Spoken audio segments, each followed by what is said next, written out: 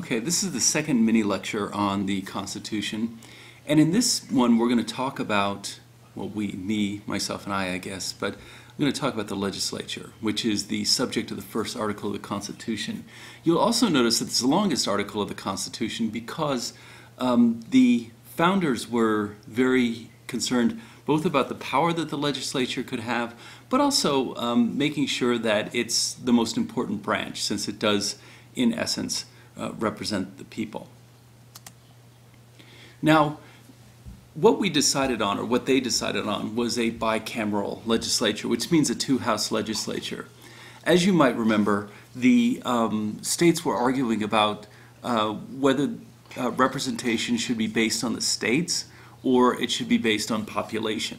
Obviously, the bigger states wanted it based on population, whereas the smaller states wanted it based on states. And what they came up with was the Connecticut Compromise, which said that there would be two houses to Congress, and the upper house, or the Senate, would be represented by state, and the lower house, or the House of Representatives, would be represented by population. And the idea was that the House of Representatives would really represent the people, and so they would be elected to two-year terms and be elected from individual districts that were divided by population. So they essentially would more represent the people. The Senate would be elected for six-year terms, and so they wouldn't be quite as subject to the ebb and flow of politics the way that the House would, because they'd have to run every 2 years. And there would be two senators per state, and this is also called the upper house of Congress, since it represents the states rather than the people.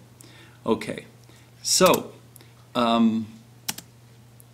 here's some examples of how this works out. So in Colorado, we have two senators and 7 representatives based on our population. And in fact, Colorado has grown in relation to the other states, and so in the last couple decades, we've added representation. Montana, which is a very large state but has relatively few people, has 2 senators also, but it only has 1 representative because, again, there just aren't a lot of people. On the other hand, California, a very large state, has 53 representatives because it is that largest state, but still 2 senators. So no matter what the size of your state, you're going to have 2 senators, but the number of representatives you send to Congress or the House of Representatives will depend on your population. And here we can see how this works in Colorado. So here's a map of Colorado and the different districts, and again, these districts are based on population. So you can see the 1st, 6th, and 7th district are all in Denver and the suburbs of Denver. The 2nd district is more up toward Boulder and even into parts of Larimer County, as well as some of the southern suburbs. The 3rd district is basically the western slope. The 4th district is the eastern plains. And the 5th district is a large part of the area surrounding Colorado Springs. And so you'll see that these are divided by population. Obviously, the big population center of Denver has quite a few congressional districts associated with it, whereas vast areas of land with relatively little population represent districts of the same size, really, if you're looking at population. Now, here are some of the powers that these Congress people have. And this is in Article 1, Section 8 of the Constitution. The legislature, the Congress, has the legislative power. That is, they pass laws. Now, in order for something to become law, it has to pass both houses, and as we'll see later, it also has to be signed by the president or ... I guess I'll leave you in suspense on this one, but there's more to that. Congress also can collect taxes, pay debts, and this is really important because, as you'll recall, the Articles of Confederation were weakened by the inability of the national government both to collect taxes and to pay the debts that we owed as a result of the Revolutionary War. It's also important to note that revenue bills, that is, bills that collect taxes basically, have to originate in the House of Representatives. Since the House of Representatives represents the people, the idea is that taxes should come from the people's branch. Also, and this is very, very, very important, Congress has the power to regulate interstate commerce.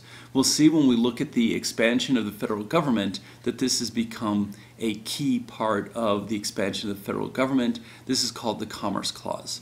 More on this also later. Congress can regulate the naturalization process, the process whereby people become citizens of the United States. Congress can coin money, approve judges to the federal judiciary that deals with federal law. Congress also has the power to declare war and the power and the mandate to support the military. Now we'll see then that when we talk about foreign policy, for example, even though the president, as we'll see, is commander-in-chief, Congress still has a responsibility for funding the military and therefore has something to say about foreign policy and military policy. Another important clause that's also in Section 8 is the necessary and proper clause. Basically, it says that Congress has the power, and I'm quoting now, to make all laws which shall be necessary and proper for carrying into execution the foregoing powers and all other powers vested by this Constitution in the government of the United States or in any department or officer thereof. All right? And so the point of the necessary and proper clause is that it expands the power of Congress not just to what the Constitution says it can do, but to anything that is related to those functions. And this has resulted, again, in an expansion of the powers of Congress and the federal government. Now, there are limits as well on the kinds of laws that Congress can make.